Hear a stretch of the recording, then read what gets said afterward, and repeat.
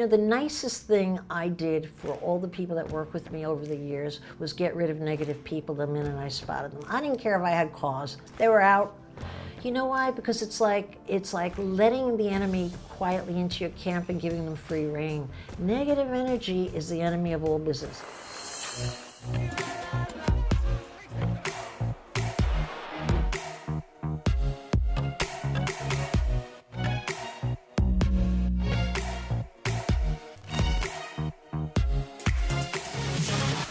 All right, welcome back to the School of Greatness podcast. We've got Barbara Corcoran in the house. So good to see you. I'm so glad you're here. Nice to see you too. We met for about 5 seconds about 3 or 4 years ago. I was on the Today Show in the green room. Yes, I remember. And you were in the green room as well, and I just came up and said hello. And you said you flirted with me then, like you flirted with me now. Of course I flirted with you. And told me I was like tall and handsome, and I was like, okay. It's this is still true. I appreciate it, thank you. But every time I've interacted with you and every time I've seen you online, your content, you always bring positivity and you just say it how it is. You've been telling me how it is before the interview about relationships, which I appreciate. And you always are very kind and generous. So I just want to acknowledge you for that before we start. Thank you, but you're not married to me. Not married I've got to you. another side. Talk to my husband, Oh, really? Bill. Oh, yeah. Dark side, huh? Well, not a real dark side, but my positiveness isn't 24/7, I can tell not. you, yeah. Okay. What's the angriest you've ever been in your life? The angriest I ever was being angry with my husband, Bill, because he was inconsiderate, and I can't remember what was bugging me, but it was on Christmas Eve, and I punched him. No way. Hard, with all my might in face? his chest. No, his chest, but he's a big guy. So what did it feel like, a flea, like touching him? No, I got a good straight? connection in there. But then he left. He drove away, and I thought he was driving out of my life. I panicked, but he came back 2 hours later, totally dressed as a goalie, a hockey goalie with mask, No way. pants. And he Really? walked in. I thought he was gone, and I hear him in the driveway. Oh God, he's back, like a young girl. Oh God, he's back. And he walks in and fills the door frame and goes, "Hit me now. I can't feel anything, baby." Wow. And I had to, of course, roll over. And I don't even remember what I was angry with, but I loved him twice as much for the moment until the next argument. Until the next argument. Yeah. Wow. Yeah. You don't remember what the argument was, or it's irrelevant? It was something inconsiderate about my sister who would drive anybody crazy, but I thought he should be a little bit more phony and be more tolerant. Yeah. Wow. So instead, I became the intolerant, mean-spirited woman and took it out on him. When a woman gets mad at their partner, a man partner, Yes. how should a man respond in that situation? Oh, should they leave and come back with pads on? Should they take it and let them punch them emotionally or physically, or whatever it may be? Should they? Well, it depends if you're a smart man or not. Okay, if you're a smart guy, what a woman really wants to hear is that she's right. So the quicker you can accept the fact that she's right, whether you feel it in your heart or not, the happier the woman's going to be. And then if you can move right on to what attracted you in the first place and what you love about it and deliver it in a most sincere way, then you're ahead of the game versus flowing down the pike, you know? Wow. And you think that'll typically work if the person says, okay, you're right, and here's something I love about you? Or let me tell you, ask any happily married man who's been married for years how he stays happy, and almost 2 out of 3 will tell you, I tell my wife she's always right. And that's the secret to a happy marriage. Crazy. Yeah. Well, that maybe sounds old-fashioned, but that has really been my practical observation as well. Wow. You know, my husband's very good at saying, you're right, much faster as the years go by. Wow. And that's what I want to hear, because you know I'm always right. Sure. I think I've heard that before, where men say, if I'd rather be happy than right. Yeah. But women want to be adored, really. They really want to be cherished for the specialness they have. And it's the same with, of course, men. But you can lose sight of that very quickly when you're in someone's life for a long time. Wow. It's so important. People get on their game, of course, when there's a marital threat. Yeah. People dress up better, shave more often. Right. Smell better. Outside threat is not so bad for marriage, yeah. Wow. So you've been married for 30 years, right? 30-ish, 31. Yeah. Feels like 500. Really? Yeah. Does it get better, or does it get different, or how does it evolve? It gets better and it gets worse, I think, marriage, quite honestly. And I don't know why you're asking me. I've been married twice. Just curious. So it's not like I'm an expert here. Well, you've had multiple experiences. That means you've learned from different experiences. Yes, it's true.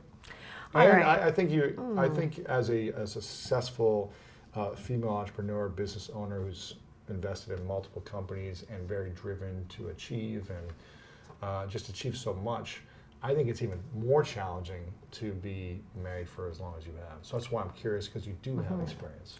Well, here's the good news, and I'll give you the bad news. The good news, I think, or speaking from my own experience is all I know, I think I become more tolerant and kinder and have a softer eye as I get older and stay with my husband Bill for all these years. Like I could have more empathy much more easily. I can call it up.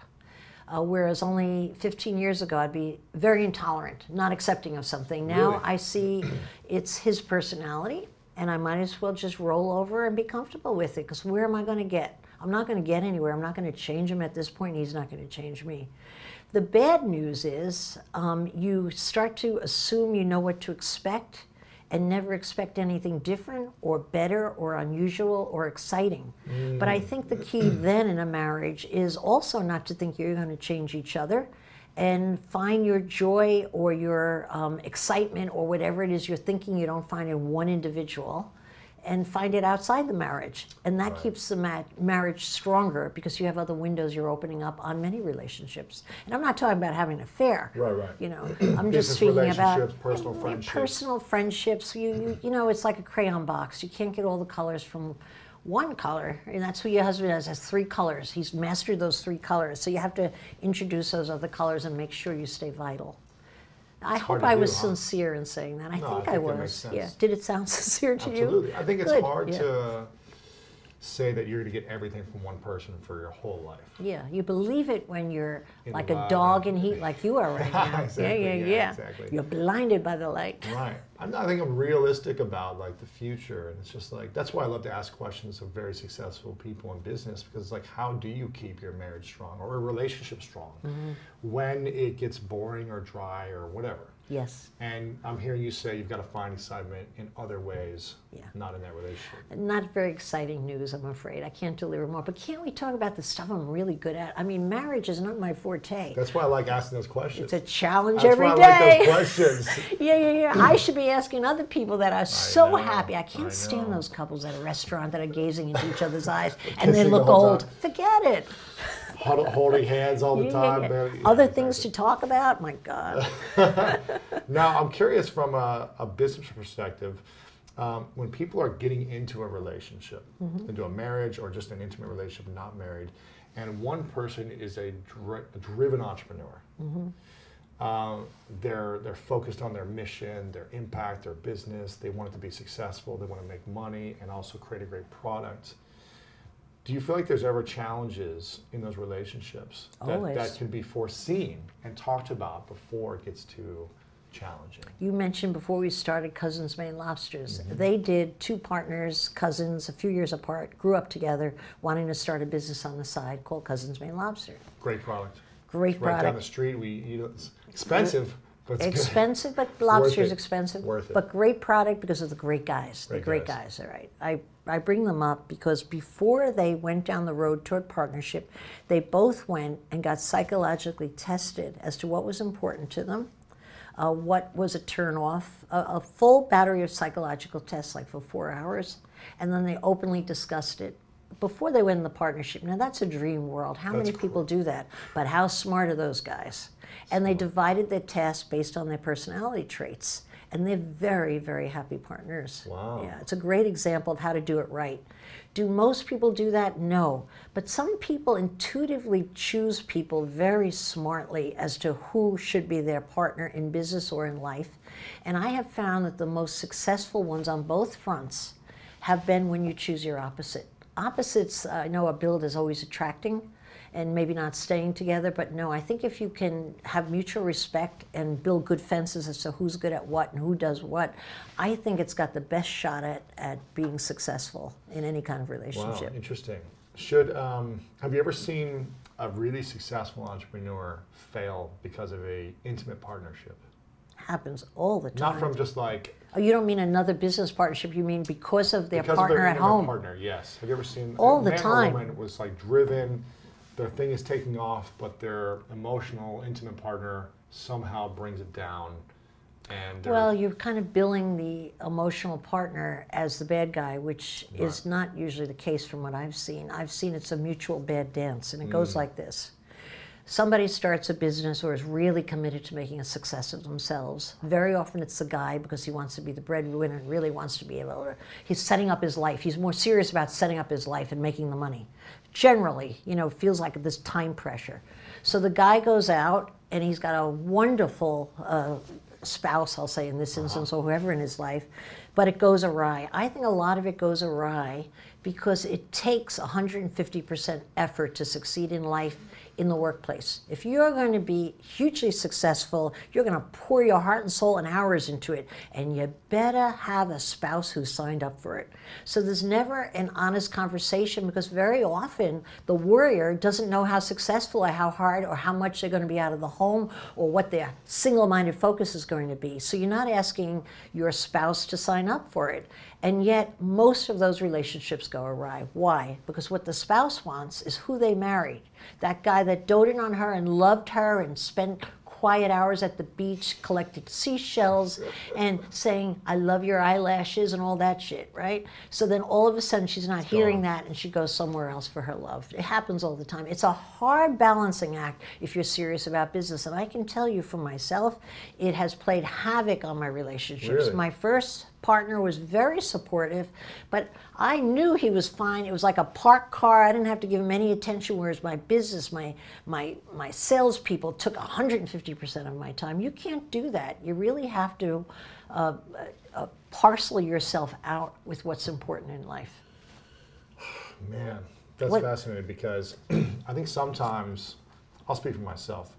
I knew you were going to confess sooner or later. I'll speak for myself. I feel like sometimes myself and other men that I know who are driven entrepreneurs that want to build businesses and make a big impact. Myself in the past and other male friends that I have built these female relationships with intimate partners, been so committed on their vision and mission, and then feel bad. They're made wrong, or they feel guilty that they don't have as much time to give the relationship, or they're giving too much time to the business, but that's their mission that they feel called to. What is the conversation that the driven person for business in the relationship should have with the partner before they really take it to another level? Whether it's marriage or you know, being committed boyfriend and girlfriend, what is the conversation they should have so they don't feel guilty going 150% in on their mission? And they don't resent the partner for pulling back when they make them wrong for going all in. Well, let me tell you, the real objective, an ideal objective, is to get the partner on the same page with you. Sometimes that doesn't work. Whatever you're aspiring to may have not been in the first place, or certainly not now what she or he's, can I say she in this instance, like you're a guy, okay? What she's aspiring to. But I think the most important goal there is to get rid of the guilt. Guilt is a terrible thing, and I'll tell you what it will also do. It will drive the relationship apart more than lack of communication. If you're chasing your rainbow and going at 150%, and you're feeling like guilty that you're not giving enough to the relationship, but that's really where your heart is. You want to do that right now? This is the 10 years you want to mostly focus on that? You owe the honesty, because the guilt will erode it. You'll resent her anyway if she's not willing to play, even though you never spoke about it. So I think shooting between the eyes is the best way to go, whether it be directly one-on-one or whether you get someone to help facilitate that. Listen, I'd like to size up our relationship. I'd really like us to be honest about what we're looking for in the next 5 years. We've been together 10 years, blah, blah. Let's get it all on the table. And you know what sadly might happen? You might find you're not suitable. There are chapters in life.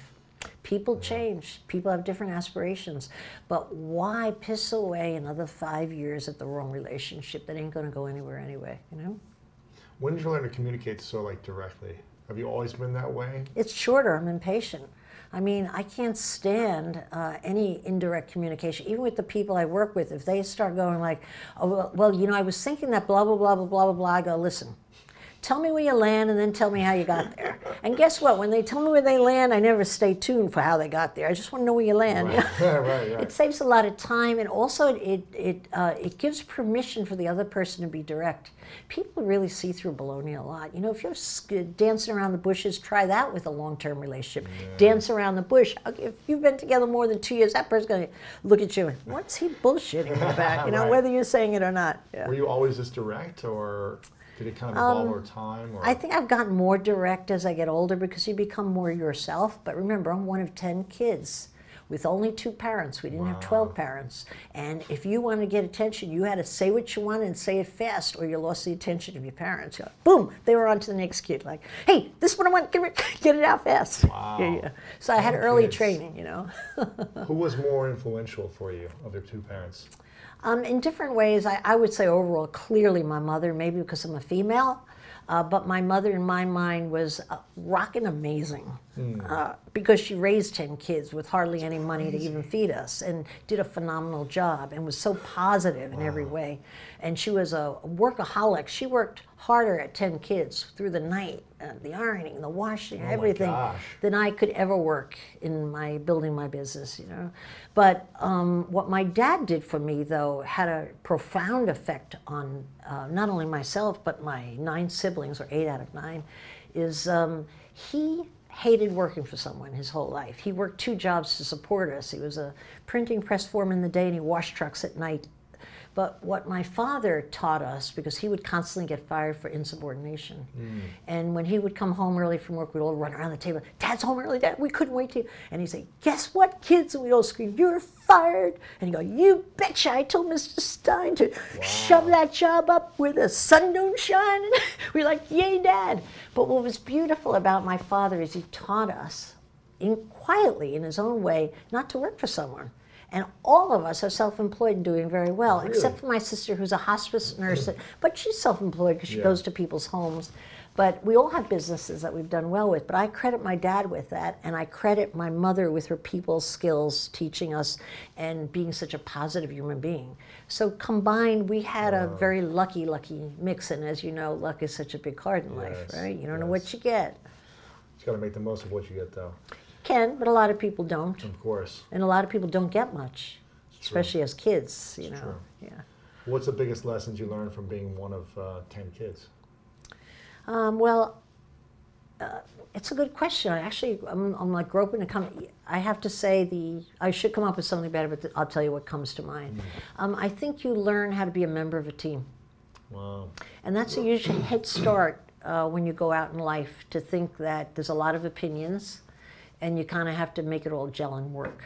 And so I think I can really build great teams. I think that's my true gift in any situation. And I think I could not have learned it. I probably maybe would have learned it later, but I certainly came out of the household at 18 knowing what a team was all about. Yeah, because your whole family had to be that way. Yeah. Did you play sports too, or no? I did not, but you know, I'm old enough that in my high school they didn't have girls' sports. Wow. But I worked every day after school, and that's a sport. And to this day, I think of business as a really good sport. It's a contact sport at times, but it's definitely competitive. Very. And it probably has similar skills. But if I had been a sportswoman, I would have been great, because I'm a damn good skier. Oh, really? Yeah. And that's the only sport I've really done. But my younger sisters and brothers were a few years down. Were great athletes in high school. Yeah, my brothers in particular, when the girls kicked in. Yeah. Wow. Yeah, so I think I would have done. I wish I had. You know, I think I would have liked it. Like you still play sports now. Well, the one sport. Yeah. The sport of business. Yeah. Oh, the sport of business. Yeah. Do you ski on the East Coast, or? I ski out in Utah a lot because we have a little place there. Powder's amazing. This year, it depends what year you ask. This has been a good year. Last Christmas, we were begging and praying for snow every night. Man. Yeah. Where are you? Park City or? Park City, you know that area? Yeah. Snowboarded there. Yeah. Well, I don't go right in Park City. I go in Deer Valley because I don't like snowboarders. Sorry. I didn't I say that? It's they okay. scare me, that sound coming down. Yeah. I used to be kind of crazy growing up when I was doing snowboarding, but I just don't want to get hurt now. So I just like going slow and chill down. That's called middle age. You start to think about risk instead of just doing it. Well, I just got so many injuries through my body, so many broken bones from playing football and other sports. It's just like, You don't want to do the it pain anymore. is just not worth it anymore. Yeah. Just the recovery process. Where when I was a kid, it didn't matter. Yeah. You know, I just wanted to have fun. Also, you can have a lot of fun without going against the speed record or something. True. You could Like trying to jump off every cliff like I used to do. I remember I hit my head so hard one time. Wow. This is when I didn't wear a helmet because I didn't think it was cool. I hit my head so hard and I slid down. I was in, where was I? In the Canadian Rockies. Slid down and I probably lay there for about 6 or 7 minutes while people just went behind me, and I thought I had a concussion or something because I was like, I will never go snowboarding without a helmet again. You learn the lesson. I learned the hard way. You were lucky. Lucky I didn't crack my head open. I just had like a minor concussion or something. But And if you're young enough, a minor concussion's no big deal. yeah. Lucky for you. Well, I played football and I probably had many minor concussions. And you never got it checked out, I bet. Not after, Never. let me check my head after No, this game. No. Yeah. And I used to only hit with my head. Oh, I my would God. tackle with my head Oh, as my hard as I God. could, full speed. You This is fool, you fool. crazy. I'm lucky I got injured after my first year playing professional because I don't know if I'd even have a brain anymore if I played longer. I think when you get married, you should give that lovely future wife, which I have a gut feeling is going to be soon, give her an out in the contract that if you start acting strange with those head injuries, that Really? she can walk away and get herself a younger guy. Okay. Be kind. Yeah. Be reasonable. I'd always be kind. I don't have a good feeling about your future. You better give that girl an out. No, I'll be fine. I'll be fine. It's been 10 years since football, so I'm fine now. Okay. I'll be fine. When do you feel the most loved? When you do what? Or when what happens in your life?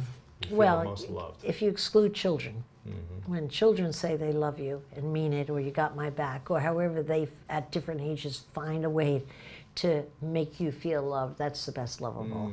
But if you want to move that out of the way, which is true of anybody who's a parent, I think the second best is when I see a happy team at work. Now, maybe I shouldn't be putting much emphasis on that, but when I see a happy team all clicking like a clock and really helping each other and enjoying each other and mostly thinking they could do whatever they want and be whoever they want, they're going to go to the sky and back again, it makes me feel so happy. I guess that's parenting too. It makes me feel like I've empowered these kids to be wonderful.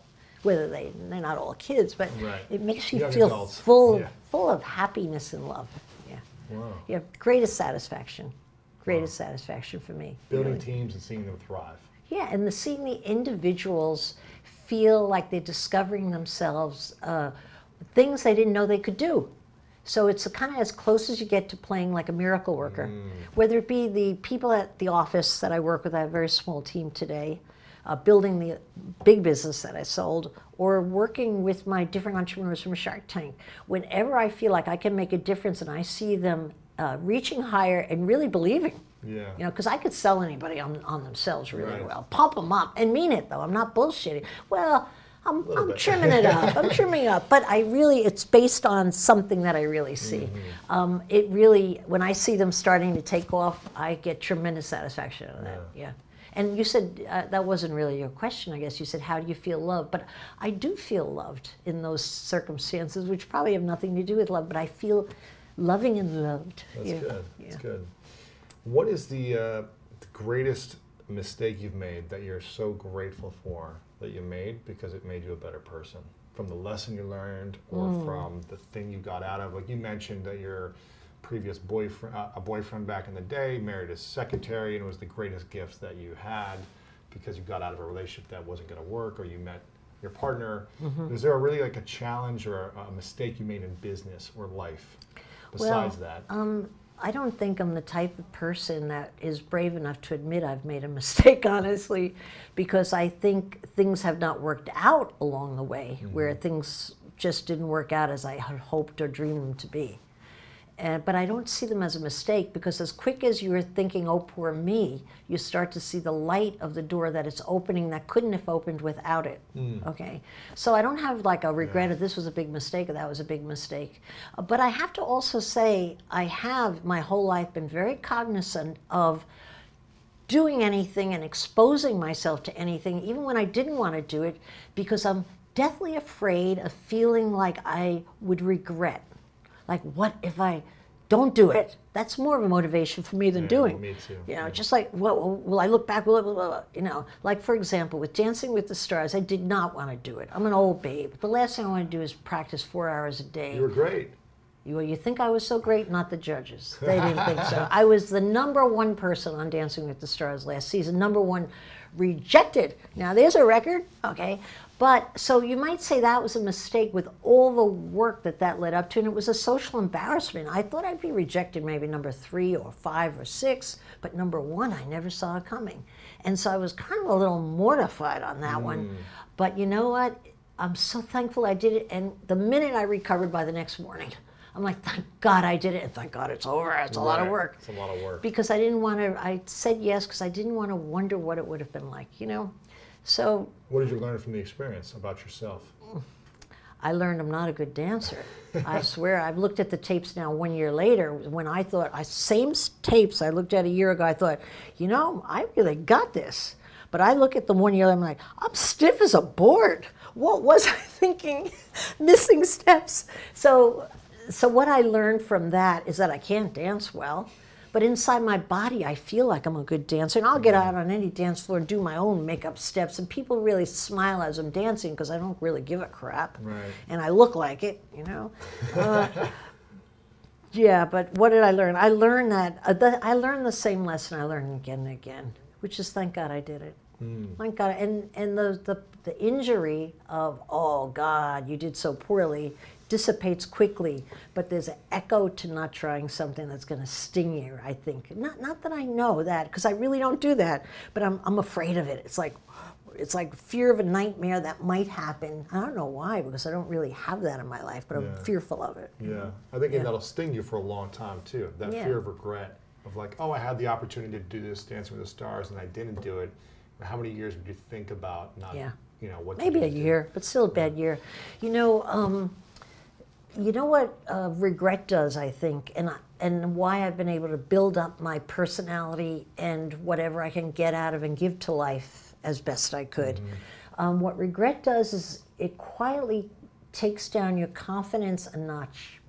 Because in short, you were a coward. You shied away. Even if the right decision is to shy away. Once you shy away, you quietly, without even consciously thinking, think a little less of yourself. Now, I say that from experience because I've watched many people get stronger or people where life makes them weaker. And there's a lot that goes into that. But I really believe that that regret piece is not given enough due. You really have to try everything and try your best, because and listen, 2 out of 3 things I try don't work out, you know, but people just remember the success. That's what I learned. But I know what the failures are. But still, I got confidence out of failing each time. A little notch up, a little notch up. So then you conduct yourself with more power in life because you feel better about yourself. And ironically, you have more to give.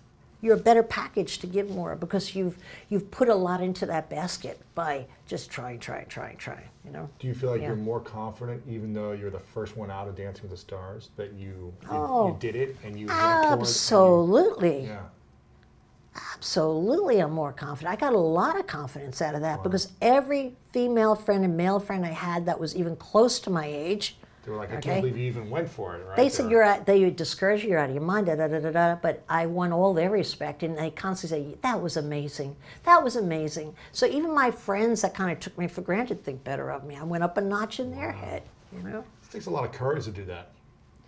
It takes a lot of courage to publicly fail, but I happen to be very good at public failure. Really? Because I've done it my whole life, and that doesn't bother me. I think what I didn't want to happen was that I would look foolish or old dancing with a 24-year-old ripped stud on the floor until I realized it feels really good to lean in on that guy and let him spin you around that floor. And how many of my girlfriends are having to dance with anybody like that lately? There you go. That's a good way of looking at it.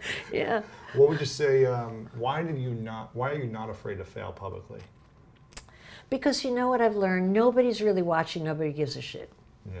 Everybody's they forget about it the next year or whatever. Or no, maybe even in the moment.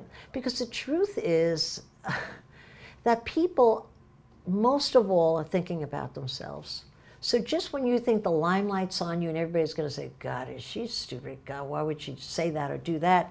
The minute they've given you that one moment of attention, they're back onto their own problems, their own selves. So it's like overstatement of your ego to think you're really that important. Right. You know, you could just move right on.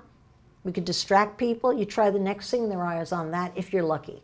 So no, it doesn't really amount to anything. It doesn't really amount to anything. Right. Yeah, it's self-ego. That is not really true. That's interesting because you say that most people are focused on themselves. So when you mess up publicly or you fail publicly, they'll think about it for a moment, but then they're on to their own thing. If you're lucky and they notice. If you're lucky, notice. Most people won't notice. Yeah. It just feels like everyone notices. Yeah, right? definitely. But It's what called about, shame. Right, exactly. Yeah. But what about when you want people to have the attention on you for the things you're doing good? How do you keep the attention on you, the relevancy of yourself as an entrepreneur, an individual, when people are focused on themselves so much? How do you keep them thinking about you, your brand, your business, your work, your mission?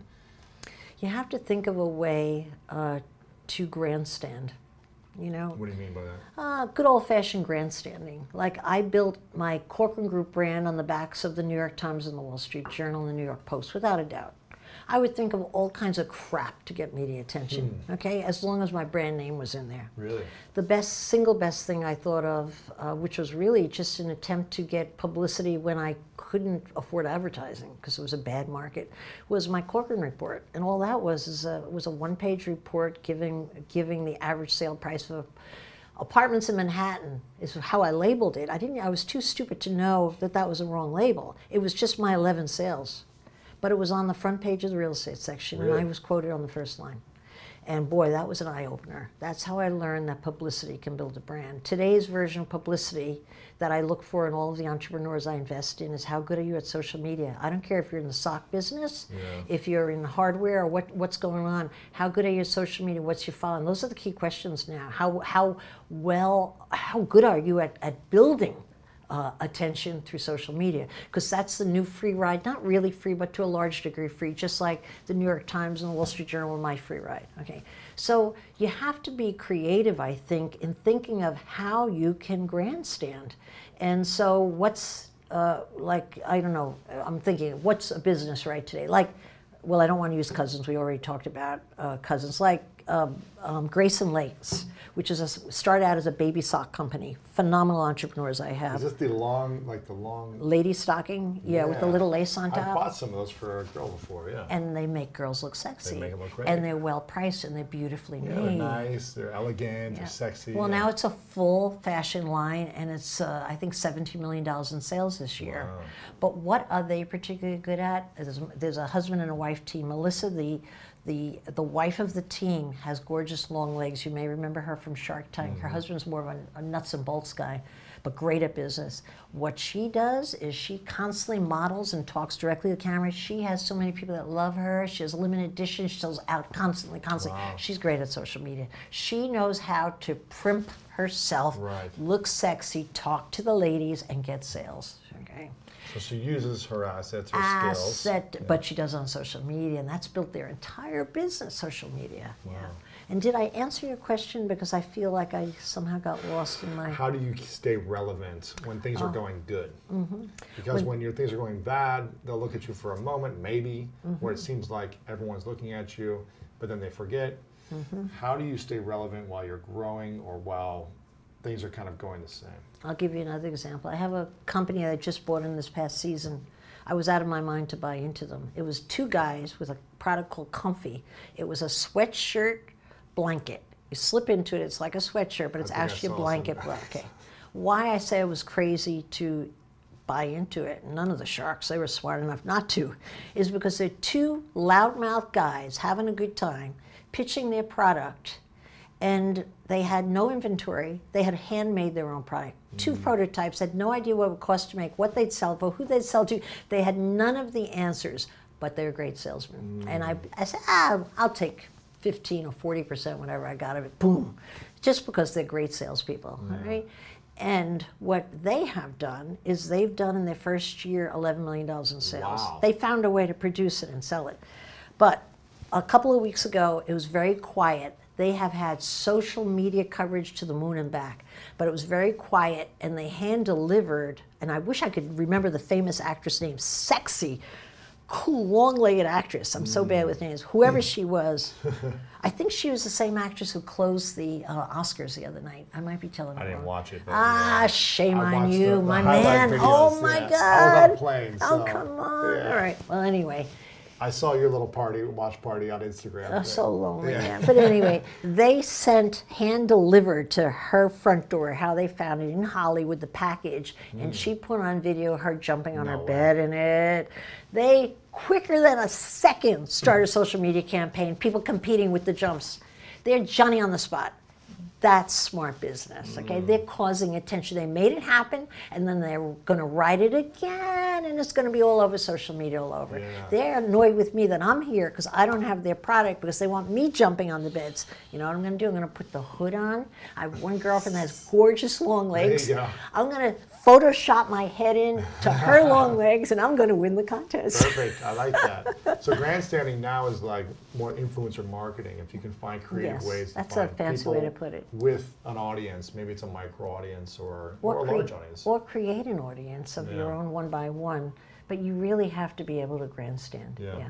I know you talk about the keys to entrepreneurial success a lot, but for those who haven't heard you talk about it, what are you think some of the smart ideas in business right now, the smart industries to go into if someone's maybe talented, maybe they sold a company or they're trying to start as an entrepreneur?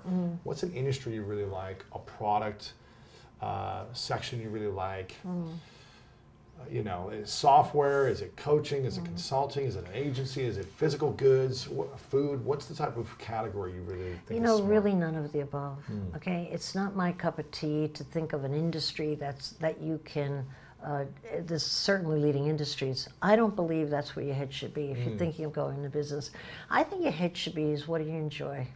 What are you naturally inclined to be good at? What were you always good at? These abilities don't change much. Whatever you're, if you're gregarious as a young kid, you generally don't wind up as a bookworm. When you get older and get a head on your shoulders, you're still gregarious. So I think what you have to do is think, what would suit me? What could I visualize myself doing where I could picture a happy picture of myself, And I think most people are capable of dreaming that up. I don't think it's an analytical kind of left brain kind of thing where you apply yourself to your best shot, like going and playing blackjack and putting your chips on the right thing. No, I think you have to figure out, you're the table. Where should you put your chips? What's on you? What's true to you, okay? And so for me, it took me 22 jobs to find real estate, but the minute I was out opening keys, opening the doors and chatting people up, and it didn't feel like work, and I was the boss, I knew I was going to be the queen of New York real estate. I knew it as sure as I knew my middle name was Ann.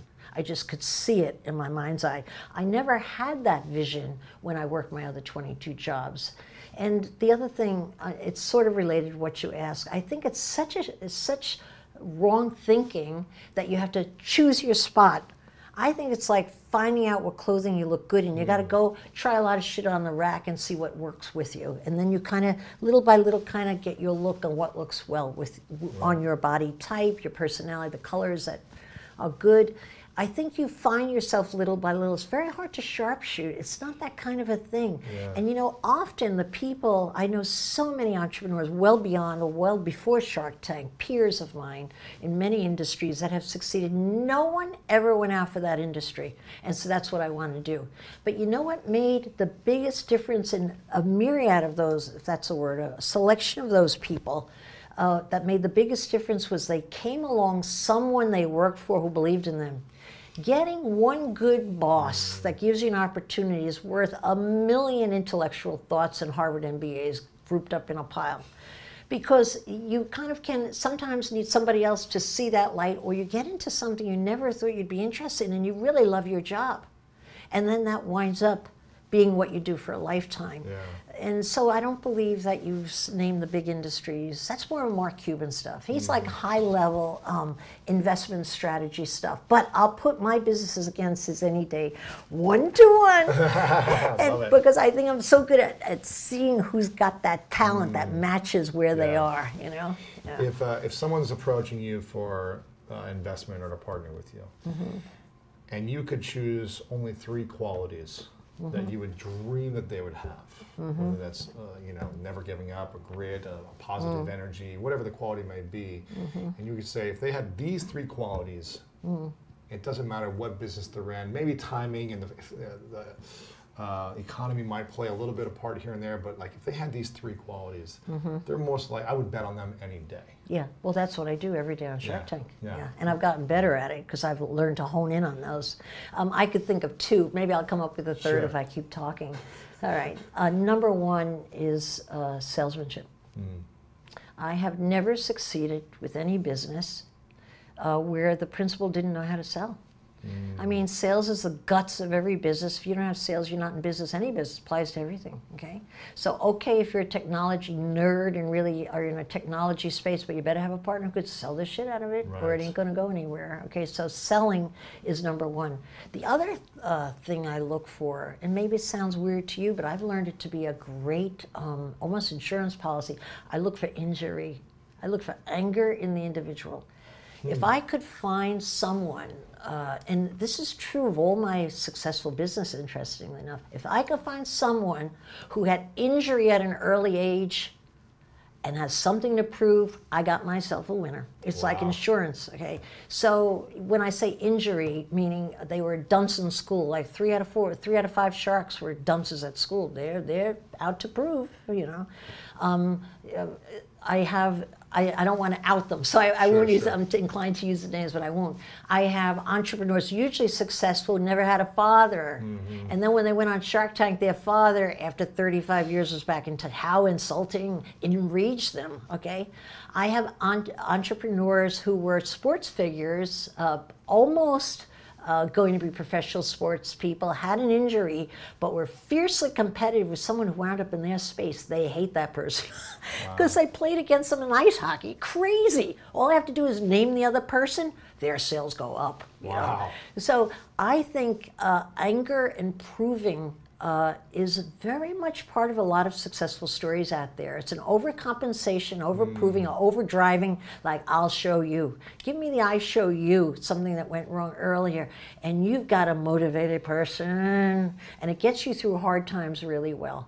And then I'm coming up with a 3rd. There's a million other ones, but none of them as serious as that. It's those 2. You have to be able to sell, and if you have injury, to prove something, it's a wonderful insurance policy. How important is a positive attitude with those 2 things? Like well, if that's you were a negative, given. Oh, you don't. Let me tell you. I don't know. You're Just not even going to get out of the gate. Well, there's negative people. All right, you know what's. You might be trying to prove people wrong and always nasty about it. You know, Forget it. Let me tell you what's true about a negative person. You won't meet them in the entrepreneurial space. You know why? Because they are far more comfortable criticizing the next guy than doing. Negative people are bloodsuckers. They just suck your energy away. You know, the nicest thing I did for all the people that work with me over the years was get rid of negative people the minute I spotted them. I didn't care if I had cause. They were out. You know why? Because it's like letting the enemy quietly into your camp and giving them free rein. Negative energy is the enemy of all business, especially I've always been in sales-related businesses.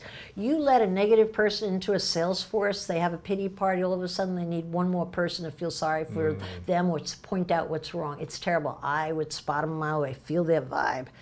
Do you have a few minutes on Friday? I'd love to have a chat with you. Wow. Because I felt like I was saving my good people. Yeah. You know, they were good, positive people. I don't mean criticism. It's invaluable in business. You need to have your criticizers to let you know when you're off and what you could do better. But I'm just talking about regular bloodsuckers, you know.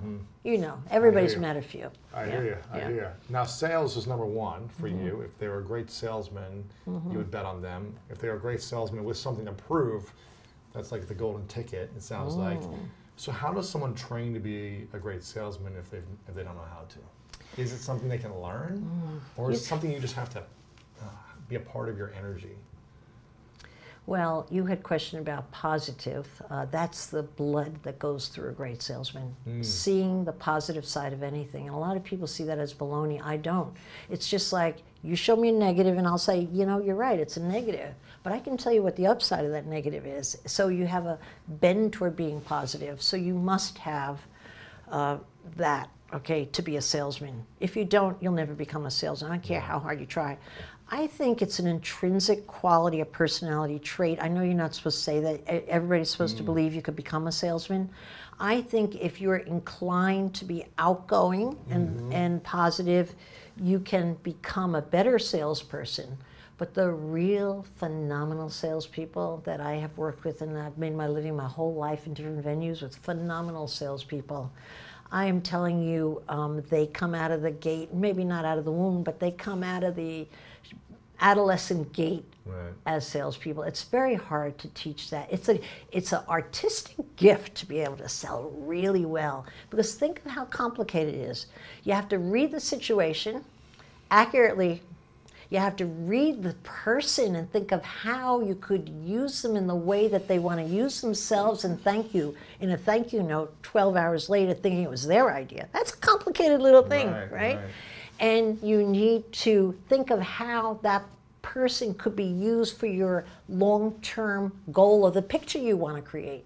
So that's very complicated math in the head. And that's what great salespeople do. They're phenomenal. The best salesman, I hate to say it, that I ever met in my life and spent endless hours with him is Donald Trump.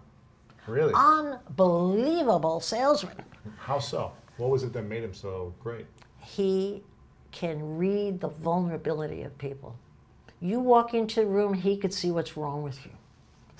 He could just feel and know accurately what's wrong with you and how he's going to use that to get his way. It's an instinctive trait. I don't know if he was that way at 12, but I met him at, I guess I worked with him since he was 27, 28. He is just a couple of years older than me. And we were in the same industry, the same town, so I had so many good dealings with him over the years until, of course, he owed me money, and I had to sue him, and then he didn't like me anymore. That's all right. I got the money. That's all that counts. But he is, he could sell anyone anything. I've witnessed it again and again, firsthand, in his office, in meetings. Unbelievable salesman. And that's exactly what he did with the American people. He sold them. Wow. You know, he's a great salesman. What's the vulnerabilities that he would look for, and how would he use those to get people to buy what he was selling? Oh God, I'm thinking of a million stories of him using my own vulnerabilities. Really? Yeah, but they're kind of too long-winded to tell, I guess. What's one he would use with you, and then one you saw him use with someone else? Like a vulnerability they have, and then what he did to lean into that. Well, you know, actually I'm like on scary turf here because I don't want... I've been sued by him, and he's relentless. Okay. Yeah, so but let me just do it in a positive way. Okay, my most positive self. Yeah, okay. Yeah. So, for example, I saw him, maybe a silly example, but I saw him interviewing huge ad agencies in New York for an advertising campaign, done all the time by large developers, right? And I saw him to promote a building that he was to promote building. a building. He's going to spend a lot of money advertising. That's a sizable account for any ad agency in New York. And also how to market it, how to frame it, how to name it, marketing/sales, but most importantly, sales and advertising. And I saw him sit at a meeting because I was there judging who was the best person along with them for a development site. And I saw him meet person after person like a beauty contest, person after person after person, and then blow up the ego of one team. Unbelievable what you created here, unbelievable. And I'm like, I don't get it. I'm a marketing person. I don't get it. I don't get it. Unbelievable, unbelievable. Can you do this? Can you do that? And that was all done. And then he did the advertising on his own. But I could see, why is he doing this? But now, in hindsight, I see, he knew that guy was going to float and work for free because he needed the ego pet so much. You know? Yeah. And I'll give you a story of me that will sound, you'll think I'm a witchcraft person. I'm really not, you know. But I had a situation where my husband was a Navy captain and was sinking tanks along the East Coast. And Donald had just bought Mar-a-Lago, and there were erosion issues. So my husband said to me, why don't you call Donald Trump and ask him if he wants me to sink those tanks in there? And I'll do it right along his coast, courtesy of the U.S. Navy. We need the exercise. I got the tanks. I said, I'm not going to ask him for anything. He said, no, it's a favor. I'm not asking for anything. He's not the kind of man I want to owe anything to. No, thank you, Bill. My husband badgered me. Finally, I wrote a note saying, just on the off chance you're interested. Cowardly way to do it. I'm writing him a note. I saw the man all the time. Just on the off chance you're interested, I thought maybe I rewrote it because I didn't want it to look like a favor. I was careful. Okay, my danger gene. Toot, toot, toot, toot. Sent him the note. Got hired for a big job. We were at a big board meeting with like 30 people there. Every captain of the industry of the different trades was there. He's building me up for weeks. Barbara, Barbara, Barbara, Barbara. And then he decided he got out of me what he needed, and he said, did I ever tell you guys about the time Barbara wrote the note? I'm like sitting there going, no. He goes, yep. She was so afraid to ask me. Wow. That she must have written the note. How many times, Barbara? 4 or 5 times. No way. I was like, oh I thought I was in some kind of a horror movie. Everybody's looking at me. She writes a note. She's afraid of you. Only the week before, I was amazing. He was done with me. I knew it. Didn't want to pay the commission. Done. Contract never got done. No way. So that is an acute ability to read vulnerability. How would he know that? To this day, I'm like, but I saw him do that over and over. He's just, yeah. Wow. Yeah. Do you know, when I was selling real estate, I could always pick up between the lines between what people said they would buy and what they'd actually buy. So they'd say they wanted a terrace. Had to have a terrace. Had to have a terrace. They were leaving for the terrace, and I knew as sure as I knew my name that they weren't going to buy a terrace, that I was going to sell them instead on a view apartment in a new building versus a terrace in an old building that they wanted. Because what they were really looking for was charisma. That's an ability to read people, okay, and be able to substitute. So that's another version of that, but on the negative side. Wow. Does that make sense? You did it in a positive way. Yeah. Yeah, I could have done a negative way if I had that ability. I didn't. Sure. Wow. Yeah. Yeah. Weird story, right? I'm so sorry you had me tell it, because I don't like to talk about Mr. Trump. Yeah, it's okay. Don't let this one out. Edit this out. It's okay. It's okay. Wow. So how did you see this with people then, where you could shift what they wanted to something that you could still sell them in a positive way? Like you said, they wanted the terrace, but I knew they just wanted charisma. Like, how do you spot that personally when you're selling a home or something else? I think most of us, if we listen well, could sense it. I think what it is, it's all in the delivery. You know, first of all, very often you're selling couples or a single person, and you have time to chat. If you get below the person's skin and kind of figure out what kind of person you are, very often you know better than they know what's going to make them happy. They could be repeating what their peer said they should have, or the way they, you know, you don't know where it comes from, but get to know them and you can reach your own conclusion. So I really found that the old slogan, buyers are liars, is really true. Wow. They don't mean to lie, but what you've really got to do is, in any sales situation, really get into the person, ask a lot of questions, and try it. Like if you, after you were visiting with someone, trying to sell them something, someone said, what do they like? What would you say about them? What do they really like? What would you say about them? That's where you find where the soft material to sell is, I think. If you were given 3 questions to ask any buyer, potential buyer, they came into you, you can only ask them 3 questions. Yes. To try to figure out who they really were, what they were really interested in, or what you could potentially sell them. Yeah. What would you say, or maybe 2 or 3 of these questions that you would Well, ask to see what you could get out of them? Yeah. The first question I would ask is, when do you need it for? Urgency is 90% of it. Interesting. The second question I would ask is, when do you need it for? And the third is, when do you need it for? Really? The rest doesn't matter. Because if you have a motivated person who needs something, you've got a sale. Doesn't matter. They're like, we need it Well, next it week. does matter. You have time to figure it out. But you get, instead, like as a real estate salesman, in a typical qualifying, and all my qualifying forms that I taught every salesman, every manager used my entire life, first question bolded, the only one bolded, when do you need it for? Because salespeople say, oh, so what are you looking for? No, they miss the big question, when do you need it for? Okay. Interesting. Because they will move all over the board as to what they'll actually see and what they'll actually buy. And you have all the time in the world, because how do you really know that? Because you haven't spent time with them. You're going to actually believe what you hear. It's crazy. You need to spend the time to form your own impression of what they're really going to buy, or what is just really where the sale is, or where's the opportunity. It doesn't just have to be in sales, it's in business deals, it's everything. You need to have the ability to spend time enough to read them well. But the one thing you can ask up front is, when do you need it for?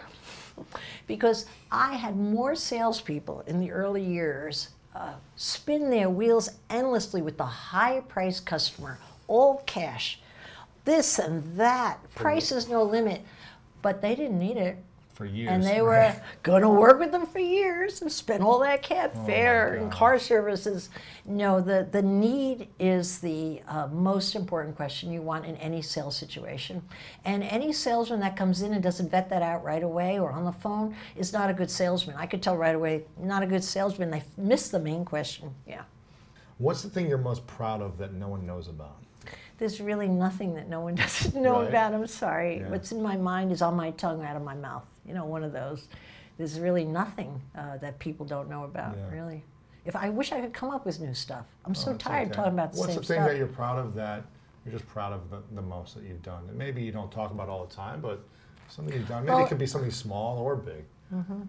Well, two things came to mind, big and small, so I'll give you both. Small, but somehow feels so big in my life, is when I first got my first profit for running the Corcoran Group, and I never made any profit year in, year out. I was putting that cash back down long before I even had it in my hands. I was always reinvesting, because I wanted to see how far I could go. But in those years when I finally got my first profit, I had about $48,000 or maybe 40 some odd $1,000. I could see, what? We're going to actually have a profit? How did that happen? And I bought my mother and father a brand new car each. I bought my mother a bright blue Pontiac convertible, because she always wanted, blue's her favorite color, she always wanted a convertible her whole life. And I got my father a, what do you call those big ass cars that everybody likes? They float SUV, around. A Suburban, a Yeah, truck. early in this, you know, all the drivers you hire, they in the old days they had those big cars with the big backs. That one of the Lincoln Lincoln, yeah, Okay. not a Continental, Lincoln. Okay. And I had my uncle Richie and his friend drive it out to Florida and deliver it. Wow. I remember at the time they were so much in disbelief because we always had a clunky old car with all the kids stuffed in the back. It was always, and all of us learned how to drive. We were always crashing that poor car. How my dad put up with it through store windows. We were like, each kid was learning, it got more dense. But I remember that day, and I'm so happy I thought of it in the moment, because it's bad when you miss these moments. I remember thinking, I'll never feel more satisfaction or richer than I feel in this moment. And it's not that I wish it upon myself, but you know, that's exactly been the truth. I've never felt as rich again, or as endowed, or as lucky, or as fulfilled ever again as that moment, you see? And so that was that, okay. Sure. And so I small wouldn't and say big. proud of, Yeah. that was the Yeah. most satisfying Wow. and such, oh my God, Wow. okay. That's cool. The most overreaching thing I'm most proud about is I proved Sister Stella Marie wrong. I still hate that bitch. She was a nun from hell, and I later learned out that she was buried in the nun yard and that she had a drinking problem. I wish someone had told me that as a kid, that she had a drinking problem. Who knew that nuns drank? Other Wow, than Sunday, I right? didn't know. I didn't know either. Okay. And of course, we were raised by nuns in our Catholic school, and they were all great except for the one I had, Sister Stella Marie. So I'm so proud that that her messaging to me that I'd always be stupid, just because I couldn't read, that I didn't let that determine my life, because I had a hard time getting over that, you know, and I had the help. My mother told me I was a genius, so that helps a lot, you know, having somebody on the other side. Sure. But the idea that I've proven again and again, and now it's a weird thing, I'm kind of very thankful to her, because I think because of her I tried so hard. Yeah. Do you know? So really, if she was kind of like an early version of Ramon Simone, you know, yeah, she played that role, and I'm so thankful that I got over that. Mostly because not only have I had success as a result of it, but mostly because I keep that message going out to all these dumb kids at school. It's such a sad thing that kids are defined by how they do in school, and yet most successful people I know who built their own stuff weren't good in school. That's been an MO I see. So I feel like I'm lucky to be around to keep getting that message out, you know? Yeah. You said most successful entrepreneurs have a lower IQ or average IQ, right? Yes, well, I don't really know that. But what I mean, it's that. They're street smart, they're not book they're smart. street smart, not book smart. But what I really mean by that is that, you know, that rejection card is a big kahuna in building anything in life, not just business. So they're too stupid to lay low when they've been smacked about. You know, most people get punched, you stay low. I don't want to get punched again. They just keep popping up like a jack in the box. Keep popping up like, and so that takes a certain lack of intelligence, I think. Yeah, it does. Just keep going. You don't think about it too much. Yeah, Keep going. A smart guy would lay low, right? Exactly. I'm glad I'm not that smart. Yeah. I'm curious. You talked about this The first year you made a profit, $40,000, I think you said. 47, I think it was. 47,562. Well, I don't know about that exactly. part, yeah. If someone is an entrepreneur right now, let's just say they had their biggest year ever and they had a bunch of extra cash laying around. Just like, wow, we finally made some money, an extra 100 grand, an extra 300 grand, whatever it is, $1 million bucks. What should they do with that extra money? How should they reinvest it to continue to grow? Two things I thought of right away. Number one, they shouldn't have that money. Okay? If you're really serious about building a business, you're putting the pedal to the metal, you're spending the money and putting the bets down long before it comes in. So the idea, like I made a mistake that one year, I had a profit. Shame on me. I mean, I made something good of it, of course. But you should really have any money coming in over aggressively, targeted towards something that you do well. And I think the best place to put the money, and I work with my entrepreneurs all the time on this, and they're not so inclined. Most people want to put the money in on a new idea, a new version, or a new this. No, the best place to put the money is what has worked. Where have you gotten your sales? Give me the sources, what has worked. That's where you put your money, all in. Pile it up until it stopped working, then you move to something else. But people don't do that. People always like the new stuff, like, oh, but if we hire a PR company, you know, we'll really get, no, the trade show has produced 80% of your money. Right. You know. Showing up and building those relationships yourself, yeah. Whatever has worked for you before, keep repeating, and I just think the money shouldn't be there in the first place. Do you know, my whole life, I opened offices much bigger than I had any business doing. If the minute I had sales in a company and started seeing that we were doing well and I started smelling a profit, like we might get a profit, this thing might really start kicking in, I was out looking for office space. And if I thought I needed 18 desks, I go out looking for 36. Wow. And I plunk the money down, because I found that when you threw the money onto your bet in advance, you find a way to make it work. If you wait till the time is right and wait till you have the profit, guess what? There's a smarter guy out there that's already put the money in your competitor and he's already ahead of you. And it's such a quick market when you're competing. You gotta like, like there's a timer on you, you know, get it going. You have to have it done early, I think. So invest it back in a thing that's worked before for you until it doesn't work anymore. And more than you think you could handle. Because human beings who are talented, especially entrepreneurs, are remarkable on making things work when the gun's against their head and they're under fire. But give them a lot of leeway and have them plot out, they start to go to sleep. It's really not healthy for a business. It's that pressure that allows you to really kind of have more urgency and make it happen. Well, you're a football player. Did you play better in a game or in practice? Game. Yeah, same difference, same old thing. Yeah. Okay, so you said that was the first thing. You said there was two things potentially. Did I? What was your question again? I said if you had a lot of cash left over from the year, you just had extra 100 grand, $1 million, whatever it may be in your business, what would you do with that money? Okay, I actually answered your question. I meant to say it better. So the two things that I wanted to say was you shouldn't have the money, it should be spent way in advance. And the second thing is spend it on stuff that's worked before. There you go. There we go. Wow, I covered my ass on that I one. like it. It's good. It's a good answer. But that's really where I meant to go. I wish I had more time, but we'll get you back on here. And you have an amazing podcast. Yes. Oh, thank you. I was supposed to be here to promote it. I'm such a bad one on that. It's called Business Unusual. Unusual. Unusual. And Yeah. I just started listening to the first few episodes. They're Thank you. short, bite-sized. I'm making You them teach longer through popular demand. It's good. Yeah, I listened to one of the interviews that you had. I think was it Mike or someone in your team? Yes. The guy who Mike runs- Stevens. Mike, and then you have these other shorter, 10-minute episodes that are beautifully done because you teach a powerful story and a lesson up front, and then you do some Q&A from listeners. So I think it's really well done. Make sure you guys go listen. Business Unusual. Thank you for the promotion. On iHeart, or wherever you iTunes, Spotify, Spotify, it's all over. everywhere. Yeah, make Yes. sure you guys check it out. This is one of the few questions I was curious about you. When do you feel the most pain? You don't mean physical pain. Emotional pain. Yeah. No, not like someone's punching you, but when do you feel like anger, pain, frustration?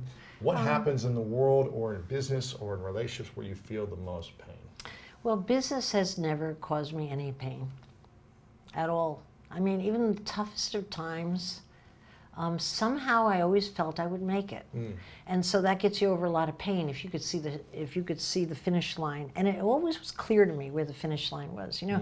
So in the worst of times, I didn't really feel pain. It's true you have stress and you feel responsibility because you're feeding a lot of people if you think about it, and you don't want their jobs going away. So I felt the responsibility and the pressure of that. But no, the only area of my entire life I ever feel pain is over my children. Really? Yeah, and I'm not a worrier by nature, but with regard to my children, I am. And I'm always, and I have great kids that are doing well, so it makes no sense whatsoever. But I'm always feeling like I have no control there. And I'm scared to death that they won't have as fabulous a life as I have. And I don't mean about monetarily, because I think that's another whole issue. You can really wreck kids with money. It's easier to raise poor kids than rich kids, my own philosophy. So it's not that. It's just that I want them to feel the satisfaction and the joy of accomplishing on their own, having truthful, good friends, having people that love them. And I'm always over concerned about it, always concerned and fearful about it. It's a terrible thing. I should probably get a shrink. It's now my youngest 13, my oldest 24, maybe a little late, but not so late. Yeah, maybe I need a good shrink, because I do worry about that. If that's the closest I feel to pain, like I start to think the worst, and yet there's no reason for it.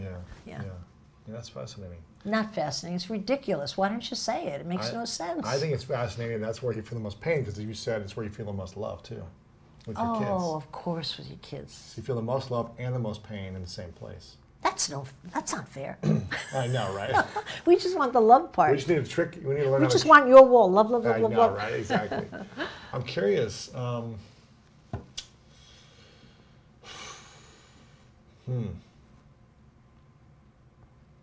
While you're thinking, I want to say you're such a nice guy. Oh, thank you. You're such a nice guy. I appreciate Your it. mother did such a great job with you.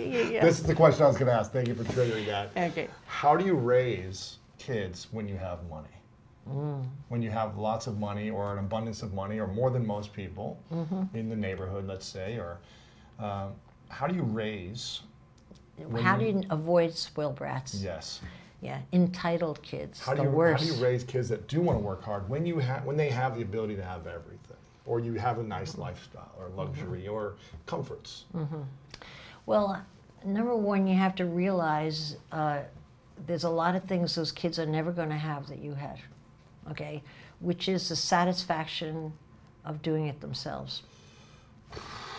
Man. So that's unfair. So in that way, the rich kids gets the short end of the stick. They have an unfair advantage by having an advantage. Well, yes, if you could follow that logic, I'll Right. agree with you. Right. Yeah, it's true. And so I think there are a couple of areas that I focus on, but still I worry. And I have a 24-year-old that has no heirs, hardworking. You'd swear he was a poor kid. So, but he was an easy kid. He was born easy. He was kind of easy to raise. So I got lucky. Okay. But I did keep my eye on a couple of balls, which I think a lot of my peers, other rich affluent kids in the New York area especially, didn't keep their eye on as parents. I think they help too much. I don't help my kids unless they ask, okay? So the extra tutors, the specialized training to compete, the cool look, all of that, I resist it. Okay, and it's hard for me because I want to do just like another. You want to give. And then another version of that, but more powerful, is I let them fail, which is the hardest thing in the world for a parent. Powerful. Okay, Powerful. hardest thing in the world. Okay, so if someone, like for example, I watch a very big difference, all right? I would have my son come home and complain about his time, that science teacher, and my answer was, your science teacher's right, go in and figure out how to make him your friend. Wow.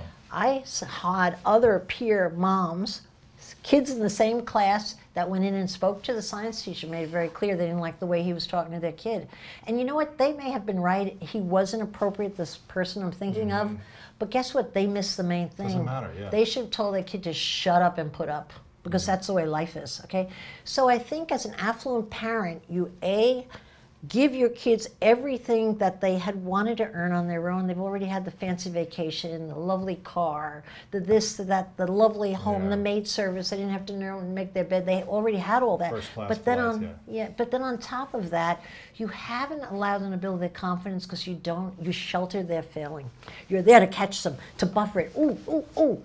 And then the last thing is don't shepherd them toward where you see them. So many people buy into the right school, the right grades, the right industry, the right job, the right introduction, all this stuff. You know what you take from your kids when you do that? Their confidence. Yeah, you know, it's like you're in partnership. You're not in partnership. They were loaned to you. You got to give them back, and they're going to go out in the world long after you're gone. So I really try to hold back. It's a self-discipline. challenging. Yeah, that's challenging. Self-discipline thing. So it's more what you don't do than what you do. How's that? Interesting. I like that. I wish I had explained that more succinctly, but powerful. I had to get around No, to it's it. powerful. I had Sarah Blakely on, and she said that Yeah. Lovely woman. she's amazing. Love her and Jesse. Mm-hmm. She said that her dad at dinner table every day would ask her, "What did she fail at today?" Like every Wow. day, he asked the question, "What did you do that you failed at?" Wow. So he made it a daily requirement to fail at something. My God. And she said that was I one hope of the he also key- gave a compliment. I'm sure She's I'm very positive, though. so positive. Yeah. Yeah. So I think that's powerful to Wow. let your kids And she's fail. a self-made woman with a huge success. Huge success. Yeah. Spanx is crushed. Okay, this is one of the final questions, I promise. Thank this is God, called, it's almost over. This is called the 3 truths. Ah, I didn't know Three about this truths. part. Yes, I ask everyone at the end the 3 truths. I should have done better It's research. okay. It's okay. You'll be great at this. Imagine you have as many years left on this world to live. That would be it's- about 10. Yeah, you have a long time. But for whatever reason, you got to pick the day for you. You've accomplished everything, but one day you just got to say, okay, now's the time. I got to go. And everything you've ever created, you've got to take with you. Let's just say hypothetically, right? Everything you've created, you take with You you? got to take it with you. Let's Sounds just- like a weird question. I Okay, know, I'm hanging in hypothetical. here. Hypothetical, Okay. right? All your podcasts, your books, the work, your messages, you've got to take it all with you. So no one has your message that you've shared anymore. But you have a piece of paper and a pen to write down 3 things you know to be true about all your experiences, your whole life lessons. And these 3 things you would share with the world. That's what they would have to remember you by. What would you say are your I 3? wish I'd given this advanced thought It's to come okay. up with a good I one. like to not have a plan because Okay. it comes up with what's in the moment. So Yeah. 3 lessons or 3 truths that you would share. With what's coming on your mind right now? The first thing that I thought of is that people are wonderful. The next thing, maybe this counts as one. I don't know what your real rules are here. Go ahead, you make them Okay. up. The other thing or part of that, if you can't count it as Sure. two, Count it as is, one, yeah. is that you have to see the light in people.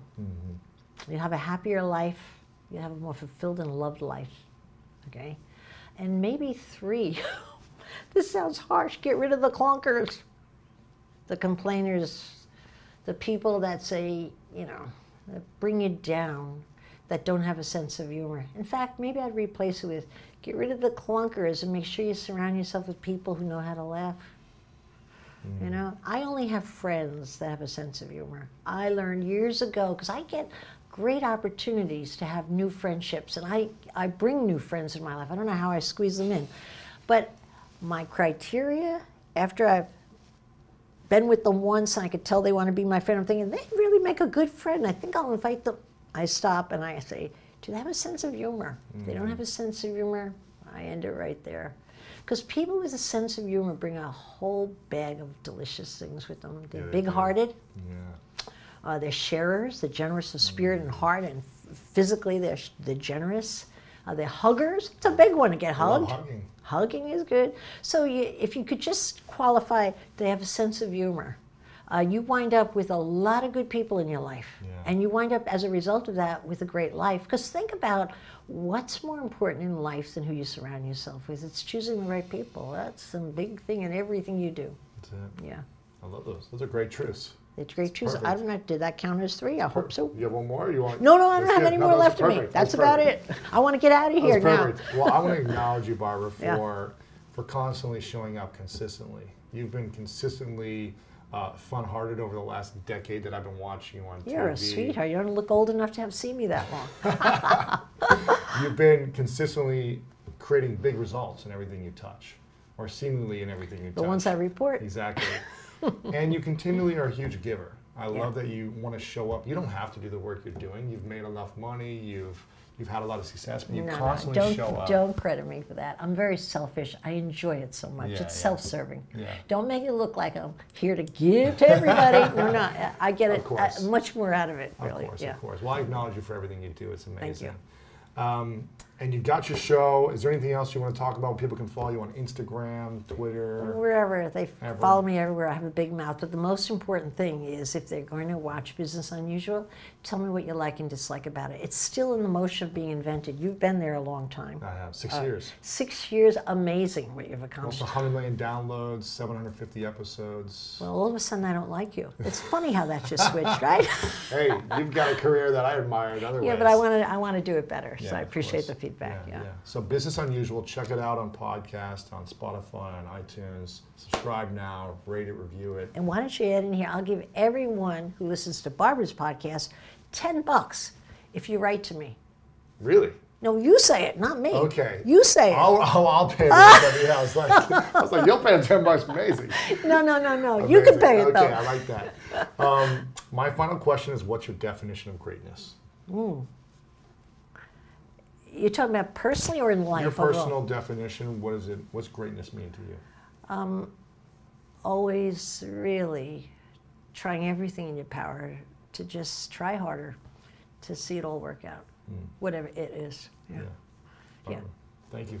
Appreciate it very much. Thank you. My pleasure. I wish I could take you home with me.